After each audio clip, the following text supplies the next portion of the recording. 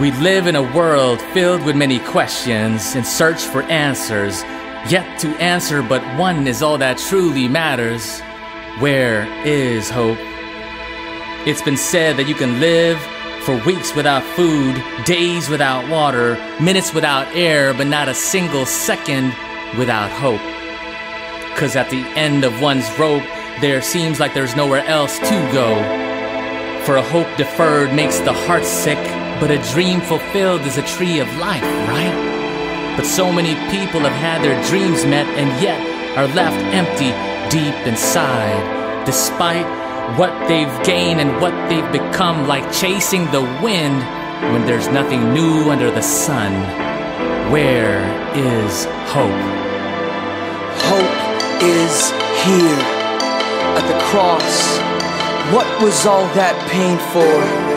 This is what he came for. This is what he came to do. The death of Christ offers life to you. They were driven to humiliate him. No one by his side to share in the punishment he's taken. So they lay him on that rough wood after they stripped him naked and he was crucified. He took our sin. He was forsaken.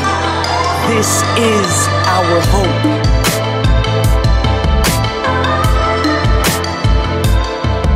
And he's lifted up on that cross, away from human harm, as he's watched by those soldiers who are heavily armed. This is the one we can trust, who redeems with an outstretched arm, hanging lifeless on that tree with his outstretched arms. What are you chasing after?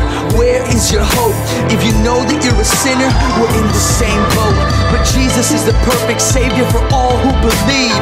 Young, old, rich or broke, turn to him and have life to the fullest. It is finished.